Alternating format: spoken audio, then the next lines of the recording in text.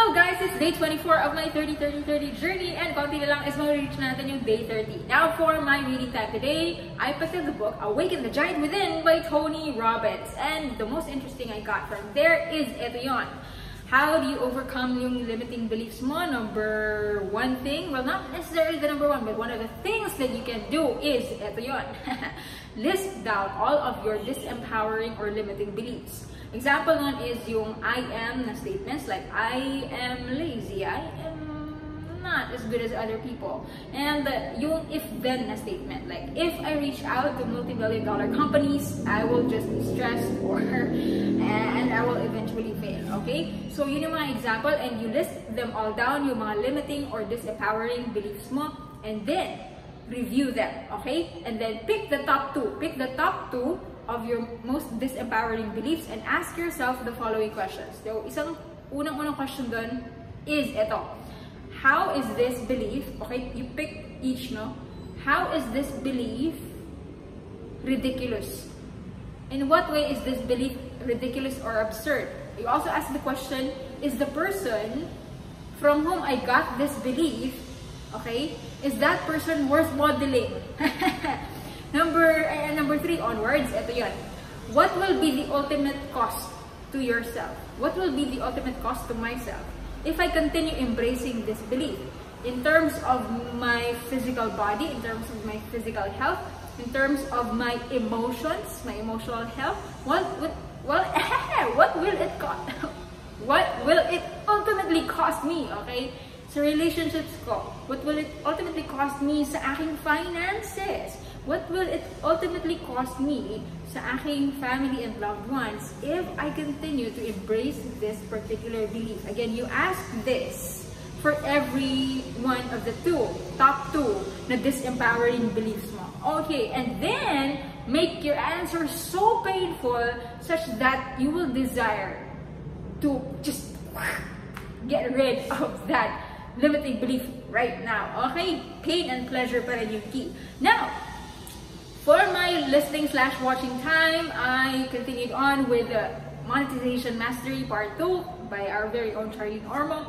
And what I got from there is very interesting kasi nalink ko siya dun sa lagi sinasabi ni JTL, John the Legend Pagulayan, na choose clients who are 90% already there. Para 10% na lang ang kulang. Tapos easy na lang ang life mo. Somehow, meron akong resistance sa ganun. Kasi yun nga, meron din akong disempowering beliefs related to that, no? Okay? Actually, yung if-then statement na example ko, that was part of my belief. So, ito yung trinay ko kanina na i-exercise. I did the exercise ni Tony Robbins dun sa book din niya. Okay? On how to overcome it. Anyway. Yung point na ako confirm siya, okay? Meron siyang sinabi pero hindi ko na masabi ulit. Okay, exactly the way she said it, but meron siyang tinurn on ng mga light bulbs sa utak ko, okay? So may mga neurons na nag-fire. So I remember kasi in physics, okay, meron tayong tinatawag na friction, okay? Frictional force, and it will oppose motion. It will always be directed opposite your direction of motion, yung frictional force, okay? So, pag masyadong malakas yung friction, syempre mahirap. Mahirap yung pag-move. Let's say, for example, you are moving out of your home, lilipat ka ng bahay, meron ka mga balikbayan boxes, nilagay mo yung mga gamit mo doon, okay? So, you will be pushing your balikbayan box na heavy, full of stuff, okay? Outside, kasi mag-move ka na eh. But what if yung floor mo is very rough and rugged? So, mataas yung friction nun. Okay, so what's interesting though is that, okay, the first time, I mean, okay, naka-set lang yung box na yan, okay? Now, the first time you make an effort to move it, okay, ang nangyayari is that it's so hard, right? But once you've moved it a little bit, okay, once na-overcome mo lang yung initial na static friction, okay, what happens is that it begins to move and it will be easier to keep it moving. It will be easier for you to push it and to keep it moving. Okay? Kasi, eto kasi yun. Sa physics na formula, meron tayong dalawa. Okay, meron tayong formula for the calculating the static friction and formula for calculating the kinetic friction. Yung static friction, mas mataas siya. Mas mataas siya, that means mas mahirap siya i-overcome. You will need a greater force in order to overcome that static friction. On the other hand, yung kinetic friction, lower siya kaysa sa static friction. Kinetic, okay, nagmo-move na siya. Okay, dynamic friction then is how others refer to it. Now, yung static friction, yung coefficient of static friction is always greater than the coefficient of kinetic friction, okay, in any given pair of surfaces. So, what does that imply? Haha, ito na pala yun. If your client is already moving, if your nag-prospecting ka pa, no? Nag-evaluate ka pa if you want to work with this person.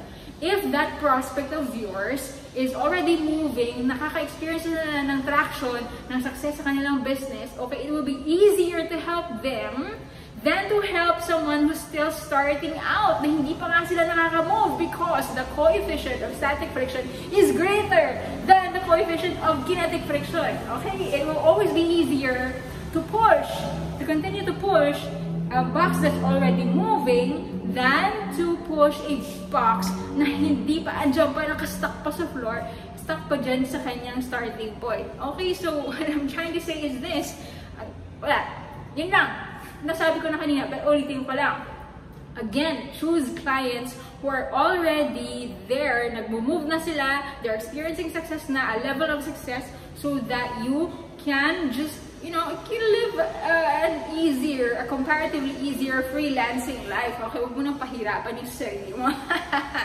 Okay, so yun yung biggest takeaway ko. So I love it when I can, you know, link things with physics principles. Anyway, I hope you learned something from this also.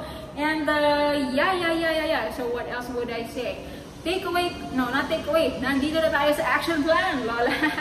The action that for tonight na is that, okay, mag-attend lang ako ng linchpins na accountability call. And part of the linchpins ng the Freelance Movement Tribe under kay Mark Allen ng Gold Diggers. I mean, si Coach Mark Allen, yung pinaka-coach ng Gold Diggers. And then, we got the Eliza, Russell, and Moki for the linchpins. Bakit ko ba sinasabi? But anyway, yeah, I'll attend. Kasi this will be the rare times na makakatend ako ng buo, I think, because baka next week, dahil dun sa client na nakausap ko last time, we might be having meetings sa gabi sa EST na time zone. Anyway, thank you so much. Nga pala, gusto ko lang i-share din ng Win 3X po, yung deal ko na nakuha. 3X po sa, saan tawag dyan? So, enrollment dito sa PCBM, more than 3 times actually, it's gonna be monthly, diba? Kasi yay! Okay, so thank you so much, Chad. Thank you so much for all the learnings that you have been sharing with us. Thank you for being our guide. Yan yung sabi mo, guide! Thank you so much also for PCBM people, our classmates here, for always cheering dito and encouraging one another. So, let's go for it, mga kaibigan. If nasa day 24 na din kayo, let's go for it. Let's finish it strong. Let's push it through the finish line. Alright? Kasi nga, we're already moving, so mas madali na lang. Huwag tayong hihinto. Kasi pag nakahinto tayo, again, it will be inertia. It will be harder for us to move again. Okay, so let's move! Alright, so thank you so much. Meron na tayong momentum. Let's go for it. Let's see you in the next video. Bye-bye!